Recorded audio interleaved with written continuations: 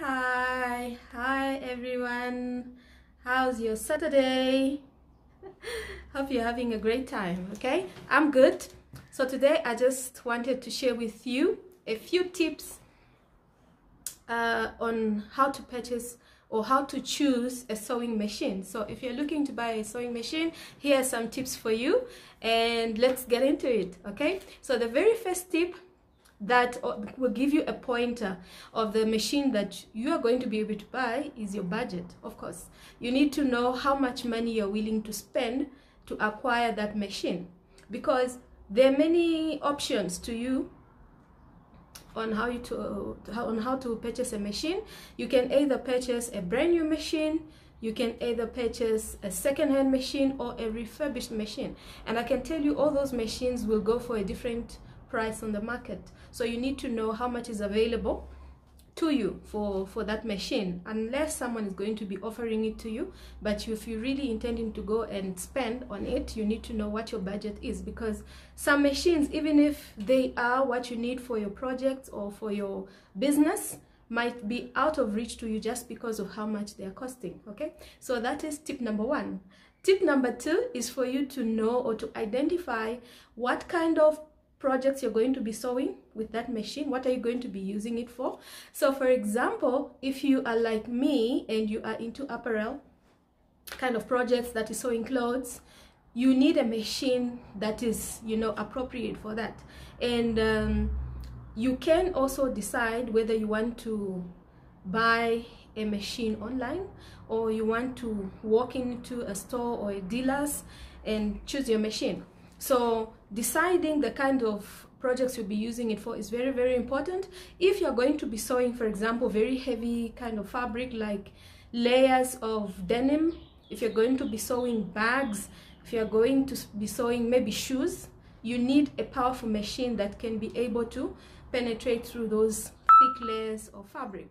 Okay, if you need to be, you're going to be using it for, let's say, masks, cloth masks, you don't really need to spend so much getting a machine that is, you know, so strong, and because those will always cost more, by the way. A normal machine, basic machine, will be able to work for, you know, masks and DIYs, crafts, and that kind of a thing.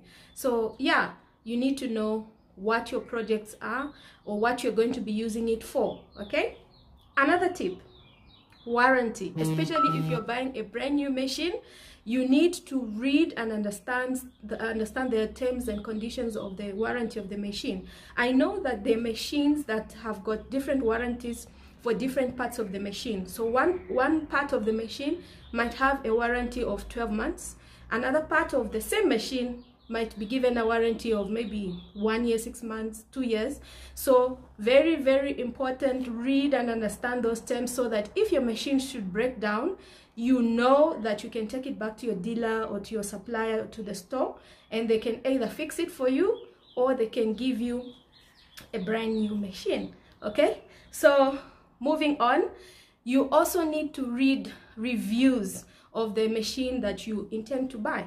Okay, read, you can go online, you can go on YouTube, you can Google, you can go on Facebook. There's so many platforms that you can go and read about the brands that, or the kind of machine that you're intending to buy. See what people who are already working with those machines have to say. They probably have, you know, had some experiences, and if they've experienced challenges, you would be aware of those and think of how you're going to resolve it even before you purchase the machine. Okay, so yeah, I hope this is being helpful to you.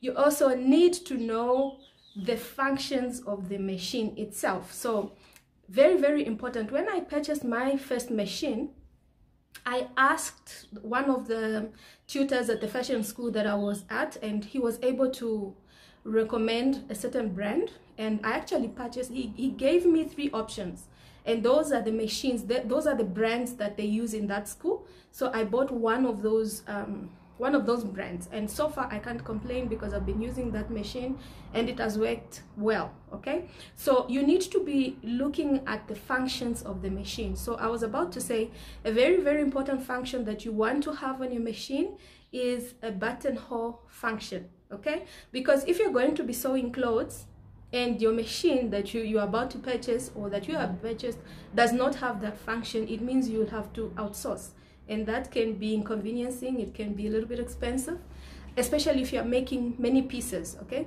so you want to have a machine that can create or that can make buttonholes. Very, very important.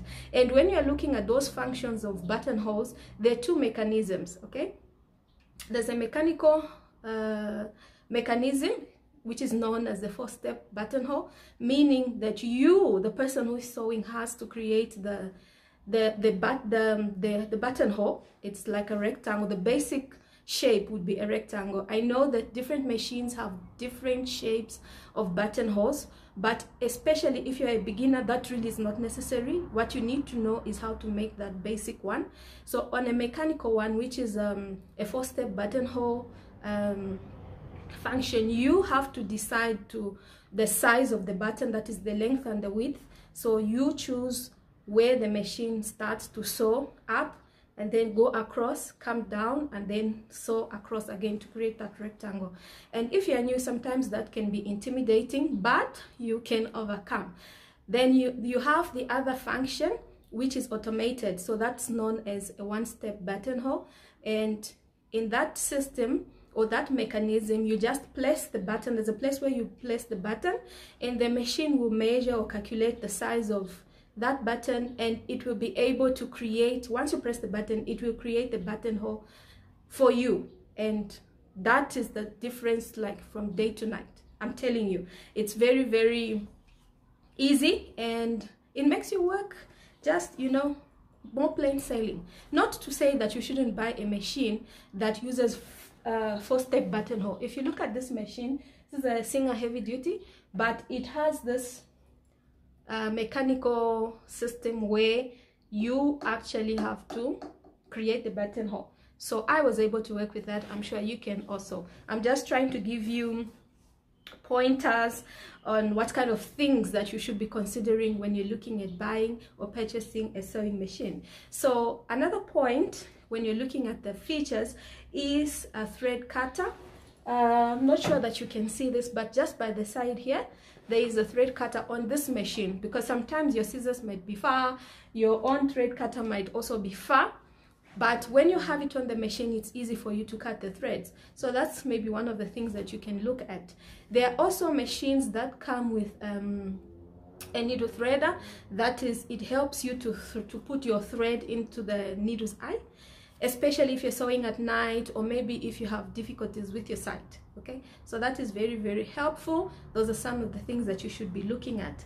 Another important pointer that I would give you is look for machines that have an adjustable speed function or button, because if you are new, especially if you're new to sewing, these machines can be very, very fast. Some machines are very, very fast, especially if you're looking at industrial machines. They can sew, I know there are machines that sew 1,000 stitches per minute. So that is very, very fast. But when you are starting out, that can be something that, you know, you might not be comfortable to work with at a very high speed. So if you're able to adjust your speed downwards until you become more comfortable, you can gradually adjust your speed upwards. Because also imagine that you are sewing things or joining pieces that are long strips of fabric, and you have like bunches of them. You want a machine that can sew very, very fast. You press and it just goes. Okay, so that is a very, very important function.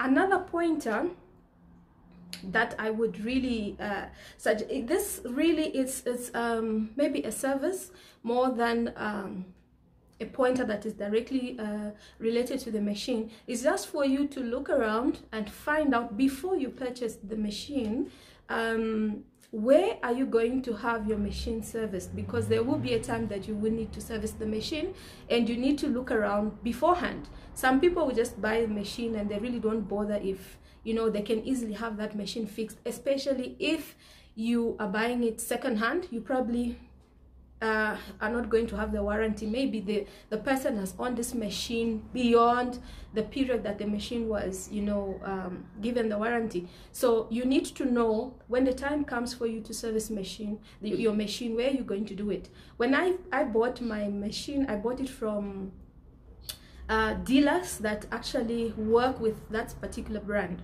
so I don't have an issue with that. I just take it in and they clean it, they, you know, service it, and the machine continues working. So yeah, you need to be looking at such kinds of things, and I hope that those pointers will help you choose the perfect machine for you, and so that you can continue sewing. And if you are a beginner, I hope that it will help you practice more.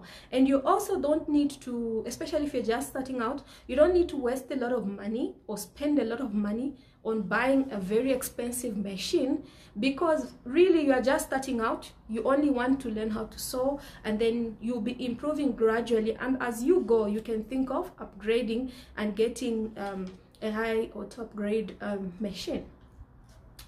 Last but not least is the weight of the machine. It's very, very important, because if you've noticed, machines that are metallic and have got metallic parts are more durable. So if you look in the olden days, you find that the machines that were used by our grandparents still function up to today. They have been working and, you know, operating for decades, many years, and they're still working and functioning well. That is because the parts that they were used in putting together that machine mostly were metallic. But nowadays you find that most of the machines that we have come with plastic parts. This is heavy duty Singer.